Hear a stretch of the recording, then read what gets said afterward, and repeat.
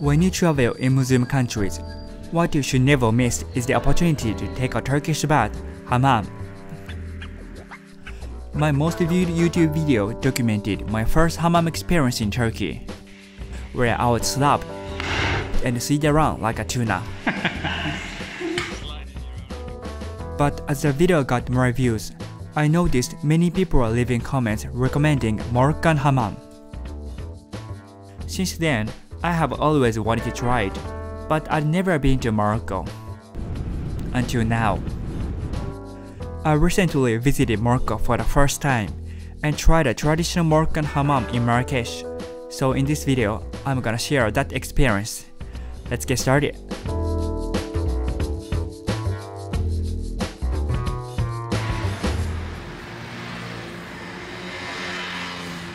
Situated in central Morocco, Marrakesh is one of the most famous and best-known cities in Morocco. Nicknamed the Red City because of the walls that enclose the old Medina, Marrakesh offers a mixture of history, traditions, landscapes, tasty food, and nice weather.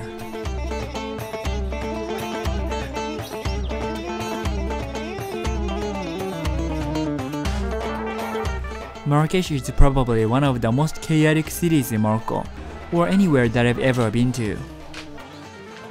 Its labyrinth of winding alleyways are almost impossible to navigate, where so many street vendors, spice sellers, and tour guides try to beckon you into their shops.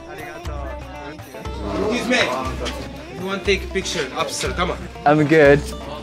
Job done. Yes. Very good job. Now you have to go to English.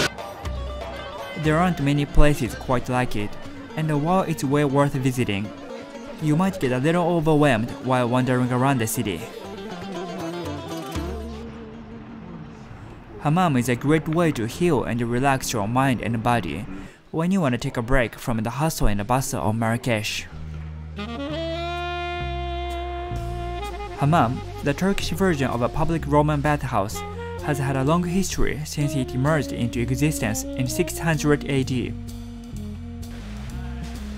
Commonly known as a Turkish bath, hammam was adapted from its Roman roots and gradually evolved to its current status as an indispensable cultural activity in Turkish society. Wow. However, hammams are not exclusively Turkish experiences, and the variations have also emerged in other Arabic societies, most significantly in Morocco. Moroccan hammams are as well known as their Turkish counterparts and are a major part of Moroccan life. Just like Turkey, traditional hammams are also widely available in most cities of Morocco. You can spot a local hammam in the street quite easily in Morocco, but when I try to get in, there's one problem. The receptionist told me that I can't take any pictures or videos inside, which I was kind of expecting. Although the hammams I had visited in other countries, such as Turkey, allowed me to film, that's just because they are more laid-back establishments, and as a YouTuber, I knew I shouldn't take that type of treatment for granted.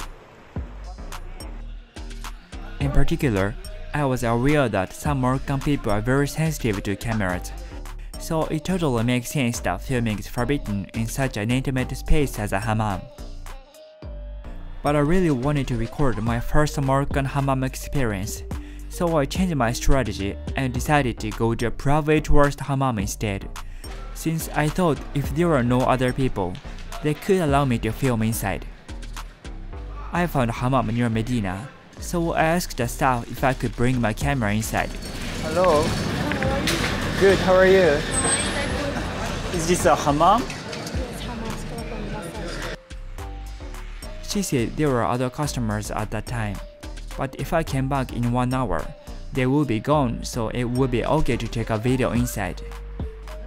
It was great news to me, so I came back 1 hour later, when not only the staff, but the shop owners also welcomed me at the entrance. Hello. Hi. Hi. How are you? Good. You YouTuber? Yeah, I am. You're welcome. Where are you from?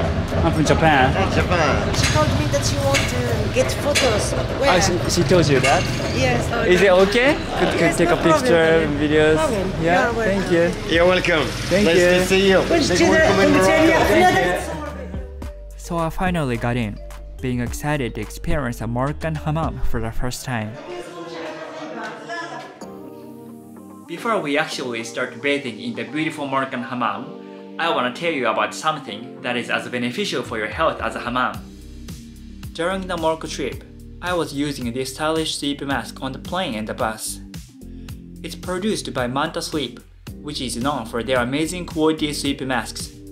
I got Manta Sleep Mask Pro, and I can tell you that it's definitely the best sleep mask I've ever tried, as it offers 100% blackout for deeper sleep, zero pressure on your eyes, comfortable materials, and breathability. Of course, they also have other great sleep masks for all of your slumber-related needs, such as a steam mask, an aroma mask, and many more.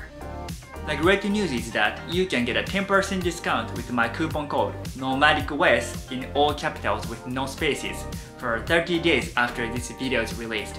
So please go to the Manta Sleep website from the link in the description and get their top-notch sleep masks. Okay, let's get back to Hammam. First, she took me to a beautifully decorated lobby. While they were preparing the room, I was making myself comfortable with some welcome tea. When everything was ready, she took me to a changing room and gave me instructions. So you change and put your everything on the cars, then clothes, keep the key with you. Okay. This is underwear for you. Okay. This is a towel. Towel. And slippers. Slippers. Okay, perfect. everything. Thank you. Usually, you have to bring your own towel, slippers, and other stuff when you go to Hammam in Morocco. But because it's a tourist Hammam, they gave me everything I needed. So this is a changing room. I'm gonna put on this underwear that they gave me. When I tried to go into a steam room after changing, the staff told me that I can film inside, but only before getting the treatment. It was quite a shame that I couldn't record the moment I was actually experiencing the Hammam, but I will explain what it was like to you. The first step is to sit back and relax in the steam room. The steam will gradually open your pores, and a few deep breaths will ease you into relaxation, as you let go of the stress of wandering through a bustling Moroccan market. It was very relaxing, and I noticed that it was not as hot as the Turkish hammams I had tried before. Actually, Turkish and Moroccan hammams are heated in different ways, which gives bathers a slightly varied experience. Turkish hammams are heated solely by hot and dry steam circulating through the room, which causes you to immediately sweat a lot. On the other hand, heat in Moroccan hammam is generated through hot water running through the taps, walls, and floors, which creates a more subtle steam bath experience. After about 5 minutes, an attendant comes into the room to soap up your entire body. There's a difference in the soap too.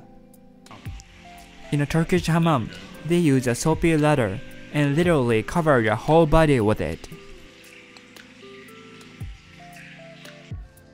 However, Moroccan hammam use thick organic black soap made out of the hulls of black olives.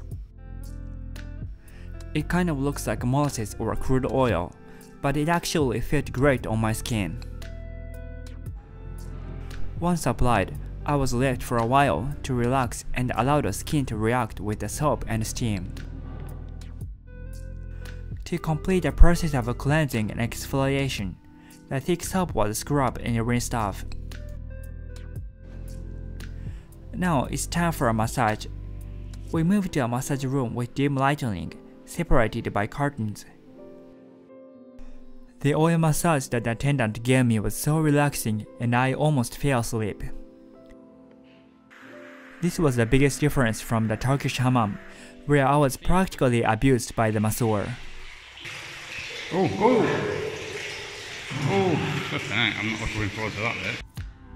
In this Moroccan Hammam, the whole experience was like a pleasant spa, and my skin felt very clean and smooth afterwards.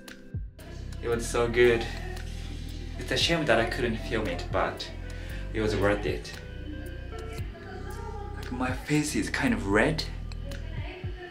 Yeah, but yeah, it was good. I put on the clothes. It's always fun to experience local culture like this. Unfortunately, I could recharge my mental battery that I was rapidly losing in the noisy and lively city of Marrakesh. Thank you. You're welcome. Have a nice day. Bye. Thank you. Have a good day. Bye. Bye. I hope I can also try a more local Moroccan hammam next time, like the one that only Moroccans often go to. Although I assume I'm probably not allowed to film at those ones. If you enjoyed this video, it would be so nice if you thumbs up and leave a comment. My Morocco trip just started, so if you want to see more Morocco videos like this, don't forget to subscribe. Thank you for watching. Bye.